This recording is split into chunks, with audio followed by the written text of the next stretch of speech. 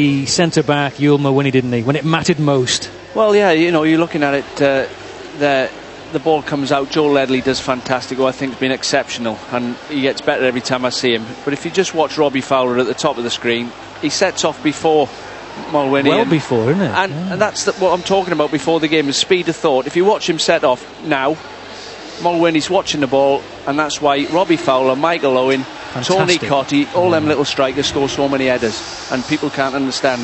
Smallest player in the box, but his speed of thought gets him into the right position. And by the way, it's a great cross from Joel Ledley, right foot, and he's been at the root of every good move they've had. Yeah, you've admired him, haven't you? I mean, obviously a Welsh lad, you're looking at him closely. He's done very well, hasn't he? He's got a great athletic engine about him, hasn't he? Well, he's a 100% trier, and